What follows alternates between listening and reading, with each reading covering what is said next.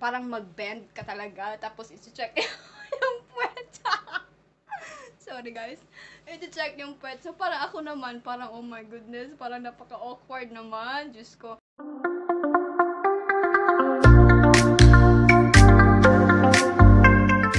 Hey everybody, this is Jolly and I'm back again for another episode of K1 Visa Series. So sa video na ito guys, ikukwento ko sa inyo kung ano yung personal experience ko during my medical exam at St.Lukes Extension Clinic. So medical exam is one of the requirements before your K1 visa interview. So you have to get it done first before you show up in the US Embassy for your interview. Kaya sa video na ito guys, ulit-ulit tayo no, ikukwento ko sa inyo kung ano yung mga isi-share ko, kung ano yung mga dinala ko, para naman alam nyo what to expect during your medical exam. So, ayan na guys, simulan na natin ang kwentuhan. Alright, so magsimula tayo dun sa pagdating ko sa labas ng extension clinic. So, dumating ako sa labas ng St. Luke's guys around 5 a.m. So, yung business hours ng St. Luke's, nag-o-open sila around 6 a.m. So, dumating ako 1 hour before they open. And during that hour, siguro may mga 15 na tao pa lang yung nakapila guys. So, I just followed the line. So, may 2 or 3 linya ata doon, guys. So, you have to make sure na doon ka pumila sa initial medical exam. Huwag kang pumila sa ibang linya. Pumila ka kung saan may nakalagay initial medical exam. Kasi doon yung tamang linya. So, ako, guys, pumila na ako. So, you know, I have with me my requirements then. So, nung pumila na ako, guys, nung nakapila na ako, around 5:30, si Manong Guard, they started calling na parang reminders na, oy, kayo, mga applicants, prepare your requirements na kasi magsisimula na tayong magbukas. So, around 5:30, ganon. So, kami, ng mga nakapila, so, we have our requirements. So, ayun na, prepare na kami. So, by the time na ako nung nakapila na ako kay Manong Guard, tapos face-to-face ko na si Manong Guard. So, hinanapan niya ako with the following requirements. So, ito yung hinanap niya sa akin, guys. First would be valid passport. Second would be 1 photocopy of my passport. So, yung photocopy, guys, just original size. Huwag niyong i-enlarge, huwag niyong paliitin. Kung ano yung original, yun lang. Huwag niyo nang galawin pa. And then, third would be 1 copy of NVC letter with Manila case number. So, eto namang NVC letter, guys, you have to ask this from your petitioner. So, sabihin nyo kay petitioner nyo, sa fiancé nyo, to email this copy sa inyo, tapos i-print out nyo lang. And then, fourth would be 4 pieces of 2x2 photo. So, eto namang 2x2, guys, they are very strict with the size. So, you have to make sure that you have it right. So, kung before your medical exam, you go to photo studio, i-print nyo guys yung photo template. I will include it sa description ng video na ito. I-print nyo yung photo template, tapos i-present nyo sa photographer sa photo studio. Tapos, sabihin mo sa kanila na this is the exact size na kailangan ko for my medical exam for US visa. So, alam nila yun guys. So, just present it para sigurado. And also, bawal yung eyeglasses within your 2x2 photo. So, yun lang guys. So, just print out the template, tsaka i-present nyo sa photographer. Alam na yun ng photographer. And then, fifth would be 1 copy of online registration form. So, include ko yung link ng official website ng St. Luke's guys para makapagbasa kayo, may idea kayo, at para fill up nyo yung form ahead of time, tsaka ma-print out nyo. So, yun yung mga requirements na tinanong sa akin ni Manong Guard. So, there are 5 of them. Again, valid passport, 1 photocopy of my passport, 1 copy of NVC letter with Manila case number, 4 pieces 2x2 photo, and 1 copy of online registration form. St. Luke's website. So, ayun na guys. So, nung pinasa ko na kay Manong Guard, pinakita ko sa kanya, and he think it's complete. So, binalik niya sa akin. And then, he gave me a number at saka yung PDS form or yung patient data sheet form. So, yung number ko, guys, I think it was color red. So, bibigyan ka niya ng color red if you are alone. And then, bibigyan ka naman niya ng green if you are family or with a child. So, ako naman that time, alone ako. So, I have red. Color red yung patient number na meron ako. And then, ayun na, nakapasok na ako sa loob ng building. So, excuse me guys. So, nakapasok na ako sa loob ng building. So, parang nag-wait lang ako around 15 to 20 minutes. And then, they start calling na the queue numbers. So, hindi ko na maalala guys kung ano yung number ko. But when my number has been called, lumapit lang ako sa window, and then, excuse me guys, yung first na process would be data entry. So, yung paglapit ko sa window, pinesent ko lang yung requirements ko, and then, data entry. So, tatanungin niya lang guys kung ano yung pangalan mo, ano yung birthday mo, ano yung civil status mo, and then after that is picture taking. So, parang kukuhanan ka ng picture. And then after picture taking would be biometrics. So, I think 4 fingerprints. So, parang ganon. Pero, so, ayun, data entry, picture taking, at saka fingerprints. So, ayun na guys. So, natapos na ako. And then, the person in charge will actually, talagang may actually pa, no? The person in charge will instruct you kung ano yung next. So, after nun guys, sinabihan niya ako na, oh, you have to proceed to the 5th floor for your payment. So, after ko doon sa first stage, which is data entry, nag-proceed na ako sa 5th floor guys.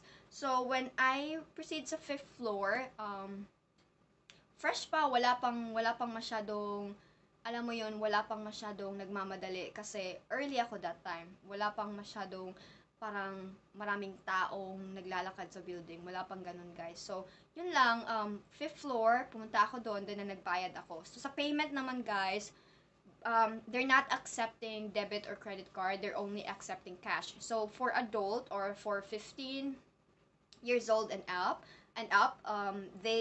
you will have to pay 17,025 pesos. So again, that's 17,025 pesos inclusive of the vaccines na guys. Tapos if you are with a child 14 years old and below, the payment would be 9,583. Again, that's 9,583. So after ko nagpay sa 5th floor guys, the cashier told me to proceed to the 4th floor. So sa 4th floor, the first test would be the blood and urine test. So nang proceed na ako sa 4th floor, merong person in charge doon. So I just presented my yung requirements ko, and then yung checklist na binigay sa akin from the data entry. My checklist na binigay sa akin. So I hand it to the person in charge. So parang nag-wait lang ako guys. And then, when it's my turn, hinanapan din pala ako ng valid passport, guys. Ayun, hinanapan ako ng valid passport. And then, when it's my turn, parang nagchikahan lang kami ng nurse. Tapos, kasi yun yung way nila, guys, to calm you down in case na takot ka sa karayom or in case takot ka sa blood. So, ayun. So, I think it's on my left arm. Hindi ko ma-remember guys kung left or right arm. Pero, ayun, left arm ata yun. Or hindi ko talaga ma-remember guys. Pero, parang magkukwentuhan lang sila sa'yo. Tapos, parang hindi ko alam yung term. Pero, napaka-mellow ng nurse. So, habang nag-uusap sa sa'yo, so, kukuhanan ka niya ng blood. So, it's up to you naman kung manood ka, no? Kung papanoorin mo yung karayom, tsaka yung dugo mo, or, just keep on chatting with her. So, parang ganun lang. So, depende yun sa inyo, guys. Pero, madali lang naman yung blood test. So, after nung blood test,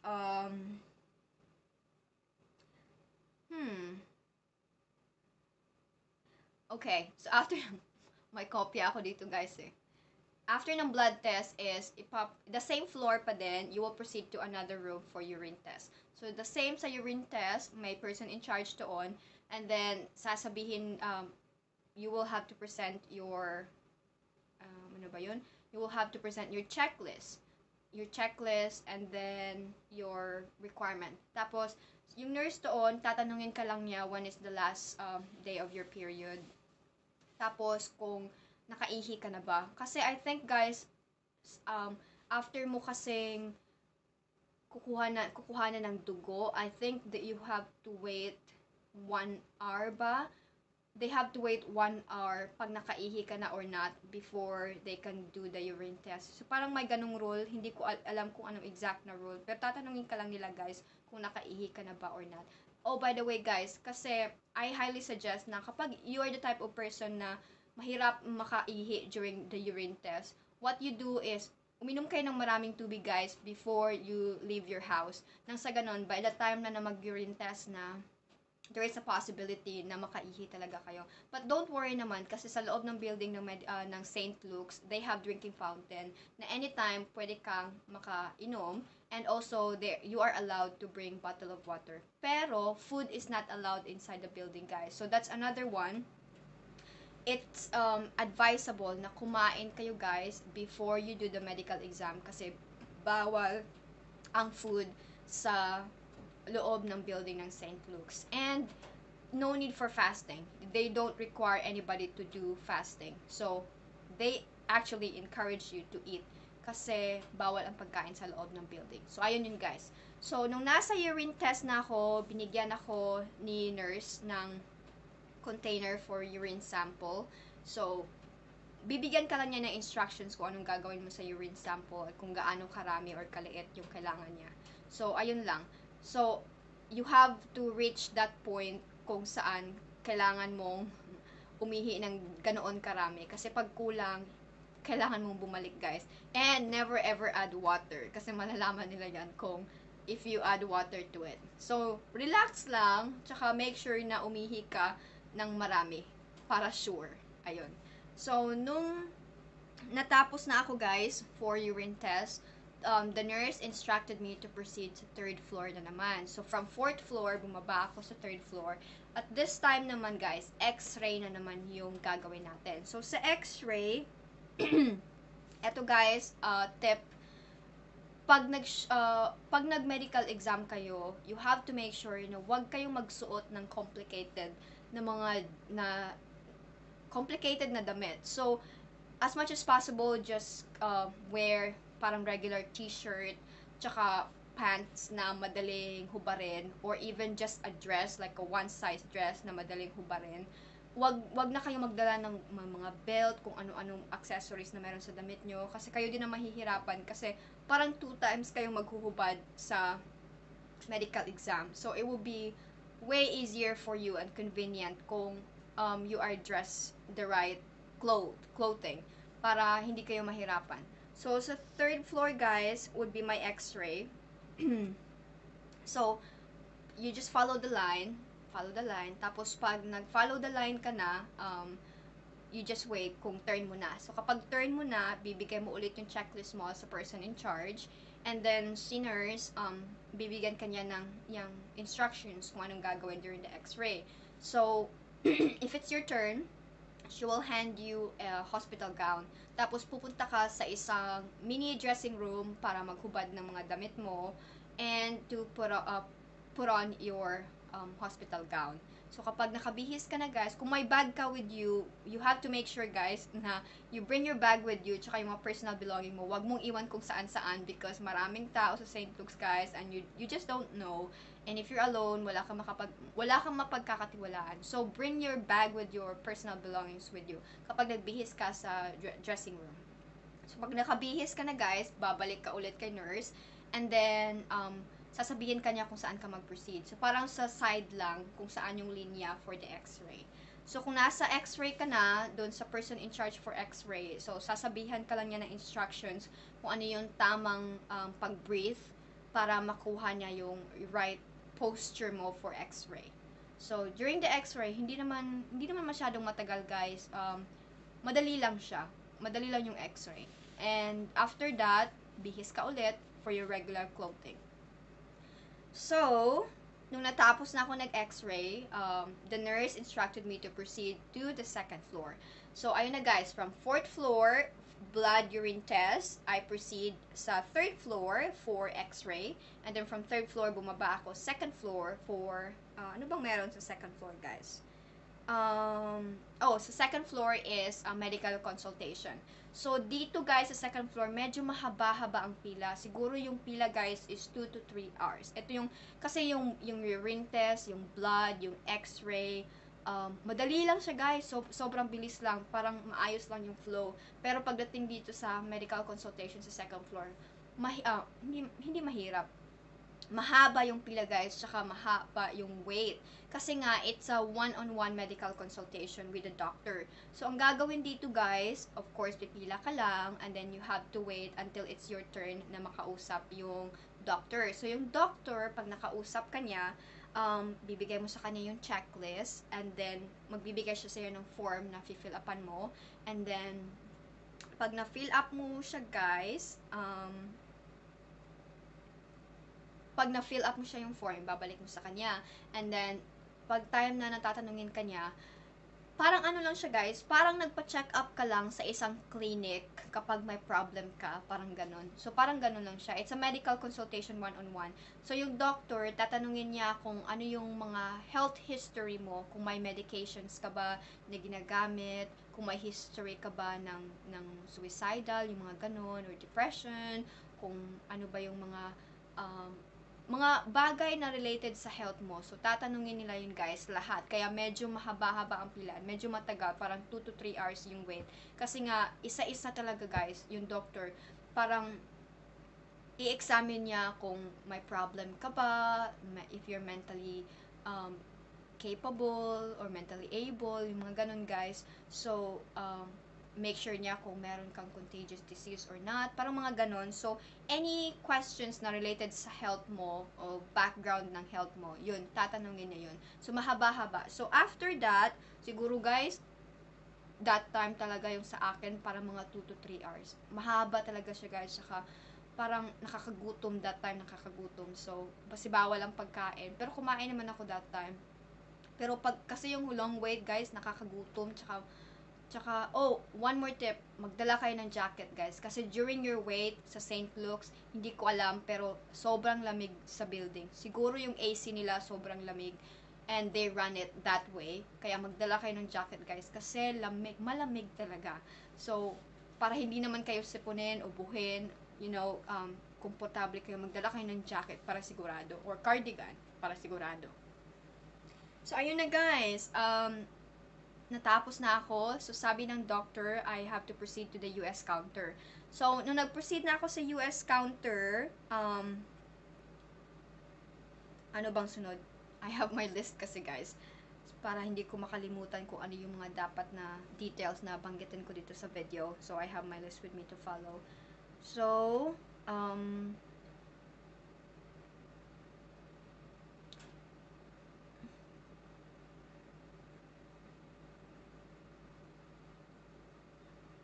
okay.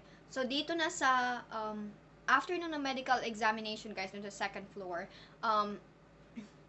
the doctor instructed me to proceed doon sa, parang sa side, na may sabing US counter. So, sa US counter, they handed me a parang number, tsaka another form to fill up. Tapos, nag-wait na naman ako, guys. So, napakaraming wait, no? So, talagang masasanay kang maghintay. Ganun yun, guys. So, sa K1 visa, iti-train ka talaga nilang masanay kang maghintay during the whole process of doing K1 visa. So, ayun na guys, naghintay na ako. So, nung naghintay ako, they told me to enter into room 7. So, sa room 7, guys, pagdating ko doon, may another doctor again. So, linya na naman, may another doctor. So, when it's your turn, kakausapin ka ng doctor. Kasi, kanina guys is medical consultation with a doctor. This one naman is physical exam with another doctor. So, dito sa physical exam guys, when it's your turn, yung doctor, hahanapan ka ng valid passport mo. Tapos, parang mayroon silang logbook kung saan magsasign ka. So, sign ka lang doon, yung name mo, whatever. And then, pag nag-sign ka na doon, parang may mga little questions na tatanungin si doctor sa'yo. So, ayun, may questions. And then, this time naman guys, maghuhubad ka ulit. You would have to wear another hospital gown. Kasi, i-check niya yung abdomen mo, yung thigh mo, yung neck mo, yung back neck mo, tsaka yung shoulders mo. So, parang the upper part, i-check ni doctor. Kasi, dun sa side niya, may parang little hospital bed. So, sasabihin ka niya na, okay, lay down in the bed. So, pag lay down mo sa bed, parang may i-check lang siya sa upper part ng katawan mo habang nakahiga ka sa bed. So, may nakakatawang kwento dito, guys. Kasi, kwento ko lang sa inyo, no? Chika lang ako ulit. Kasi, saglit lang, guys. Kasi, may nabasa ako, guys. Before kasi ako nag-medical exam, nagbasa ako ng mga forums or reviews. May nabasa ako na parang may mga rumors ba, kunwari, na pag nag-medical exam ka daw, i-check nila yung puwet mo, tsaka yung private parts mo. So, ako naman guys, hindi naman sa, um, parang awkward kasi, for me, as soon as I've read that rumor, dun sa isang forum, parang awkward, kasi nai-imagine ko na kung ako yung mag-medical exam, guys. Awkward masyado na may ibang tao na makakakita, like, kung totoo talagang isi-check nila yung puwet mo at saka yung private parts mo. Kasi nga, 'di ba, you've never done it before. So, kung meron mang person na makakakita ng puwet mo tsaka yung private part mo, that would be the doctor first. That person would be, the first person would be the doctor. So, parang ako talaga, guys, nung nabasa ko yung forum na yun, so parang ako talaga, kinabahan ako, na natawa ako, na sinabi ko sa sarili ko, oh my God, oh my God, oh my God talaga, di ba? Gosh, parang napaka-awkward naman talaga kapag nangyari ito. So, at that moment, habang I am doing my medical exam, yung, yung, yung, yung details, yung parang info na running on my mind, guys, parang sabi ko, oh my goodness, parang eto na ba yung, sabi nila, iti-check yung puwet mo, yung private parts mo. So, kinakabahan ako, guys, na natatawa ako. Kasi nga, sabi nga daw nila, i-check daw yung puwet. Pero, wala namang ganun, guys. It's a rumor lang. Chismis lang. Kasi, when I did it, papahigain ka lang naman sa bed. Tapos, i-check yung parang yung chest mo, yung back mo, tsaka yung thigh mo. Ganun lang. Tapos, parang sideways lang. Pero, hindi naman i-check ng doctor yung puwet talaga. Kasi, meron doon, sabi talaga sa forum na, parang mag-bend ka talaga. Tapos, i-check yung puwet. Sorry, guys. I-check yung puwet. So, parang ako naman, parang, oh my goodness, parang napaka-awkward naman. Diyos ko. So, one more tip naman, guys, no, para sigurado kayo, if you have a one-on-one physical exam with the doctor, maligo para siguradong fresh, tsaka, alam mo yun, malinis sa katawan. So, alam nyo na yun, guys, before you do the medical exam, siguraduhin nyo namang nakaligo kayo, or kung hindi kayo nakaligo, at least, malinis kayo, or mabango kayo, parang ganun. So, ayun na, guys. So, yung physical exam, siguro mga 15 minutes lang. So, parang ayun lang. Chinek lang yung dito, upper part ng katawan ko.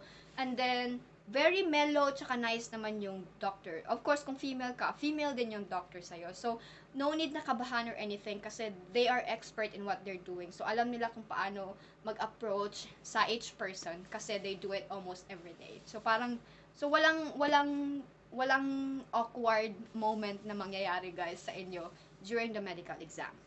So, ayun na. So, nung natapos na ako sa medical exam, saan na tayo, guys? Sabi ni Doc, I have to proceed to the 5th floor. So, nang nag-proceed na naman ako, so 'di ba, from 4th floor nag-start ako that morning from the ground floor, going to 4th floor, 3rd floor, 2nd floor, and then from 2nd floor, going back again to the 5th floor. So, sabi ni Doc, punta ka sa 5th floor and then find the US counter. So, nung nagpunta ako sa 5th floor, guys, I found a person in charge. Tapos, I just handed my checklist again. Tapos, kinuha lang nila yung checklist ko, guys. And then, they told me, oh, you have to wait again until your name is called. So, ayun, waiting na naman, guys, until matawag yung pangalan mo. So, at that time, wala akong idea, pero siguro mga nasa around 10 a.m. or 11 a.m. na that time. So, nung nag-wait ako, wait again. So, excuse me, guys. So, nung naghintay ako, guys, natawag na yung pangalan ko. Natawag na ang pangalan ko, akala ko next step na. Pero sabi ng person in charge, oh, okay, miss, ganito yung mangyayari. Tomorrow would be, you come back tomorrow for your immunization and your result. So, ganun pala yun, guys. So, after nun, so, yung first day kasi is hanggang physical exam lang. So, after ng physical exam, you come back the next day for your immunization at para makuha mo yung result in case normal yung finding sa lab test mo. So, kasi guys, when you go to the building ng St. Luke's, meron silang flow chart. So, sa flow chart, include ko dito sa video ko guys kung ano yung flowchart. Sa flowchart nila, ipapakita nila yung overview ng entire process ng day 1 tsaka ng day 2. So may guide ka kung saan ka na, kung kumari nasa 4th floor ka, oh okay, 4th floor ako, so eto pala yung mangyayari sa akin at the moment. Oh, 2nd floor ako, oh eto pala yung mangyayari sa akin. So may idea ka guys kung ano yung ginagawa mo during your examination sa St. Luke's.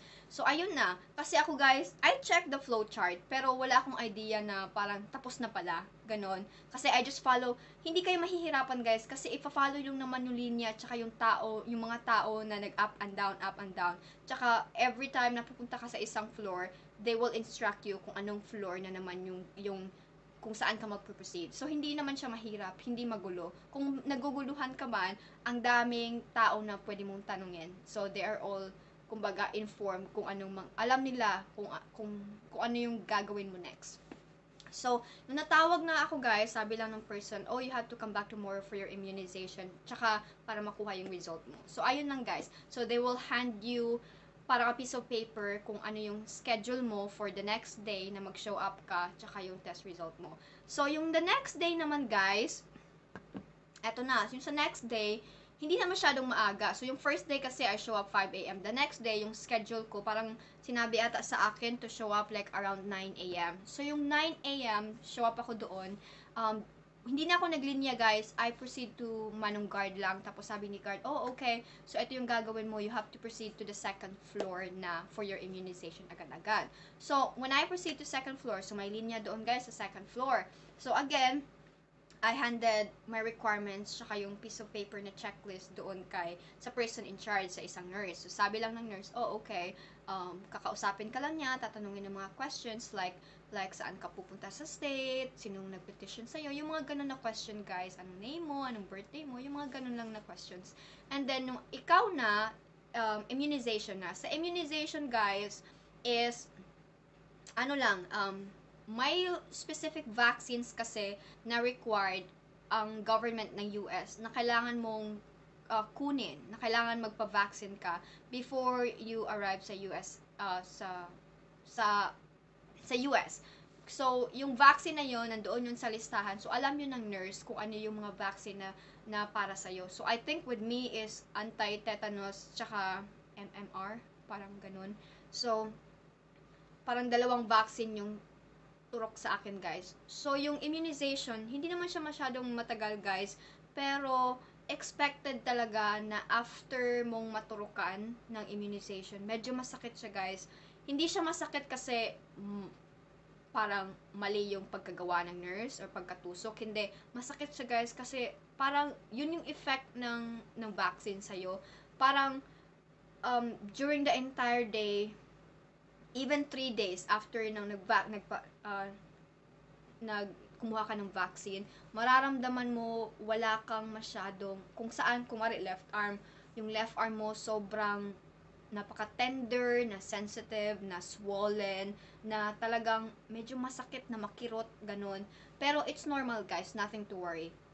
So, nung nakuha na ako ng immunization ko, tapos na ako sa vaccine ko, sabi lang ng nurse, oh, okay, proceed to the ground floor for releasing of your results. So, ayun na guys. So, kung kunwari may question kayo, if it's going in your mind na, bakit hindi posible na one day lang lahat? Kasi nung first day ko, half day lang yun guys, umuwi na ako, I think by 11:30 or 12 noon, tapos na ako. And then, pinabalik nila ako the next day. The reason kung bakit 2 days talaga yung medical exam guys, kasi nga, if you do the blood test, the urine test, tsaka yung x-ray, hindi mo agad makukuha yung result within 24 hours. They have to wait for the next day para makuha yung result and to find out kung normal ba yung findings or not. So, you have to wish talaga guys na the next day, if you come back, kung normal ba ang findings. Kasi pag hindi normal, I think may delay sa process nyo kasi meron kayong another na test na gagawin kung hindi normal yung results ng test ninyo. So, pray na normal lahat yung result para dire-diretso na kayo guys. Kasi pag hindi normal, alam ko, hindi ko na-experience ito guys, but I've read in the reviews tsaka forums na may mga gagawin kayong specific na mga test na it requires like, I think 3 consecutive days na scheduling, parang ganun. just to get back to normal findings. So, ganun guys. So, madedelay talaga yung process kapag hindi normal yung findings ng test. So, ayun na guys, sobrang dali lang ng second day. Siguro mga 1 hour or 2 hours lang ako doon guys. So, nag-wait ako sa ground floor for releasing of my result. So, ayun na guys. So, natawag na ako for my results. So, eto guys. Eto yung mga binigay sa akin ng officer nung natawag na ako. So, eto yung mga binigay niya sa akin. First would be sealed envelope to be opened by the consular officer during the interview. So, bibigyan kanya ng brown sealed envelope. Itong brown sealed envelope to guys, inside it, hindi ko alam kung ano inside it, but they said inside it would be the results ng test mo. Tsaka, si consular officer lang ang makakapag-open ito. So, wala kang anything na gagawin sa envelope na ito, but just keep it as it is. So, binigyan niya ako ng sealed envelope. Binigyan niya rin ako ng DS3025 vaccination sheet. So, sa vaccination sheet na to, meron siyang picture mo guys during the day 1 nung gumawa ka, nung picture taking ka. So, ganun. Sandali lang guys ha. Ayan. So, may picture siya, tsaka parang may record siya kung ano yung mga vaccine na kinuha mo. So, ganun. So, a piece of DS3025, tapos St.Luke's medical exam receipt, binigay din sa akin. X-ray na CD, binigay din sa akin.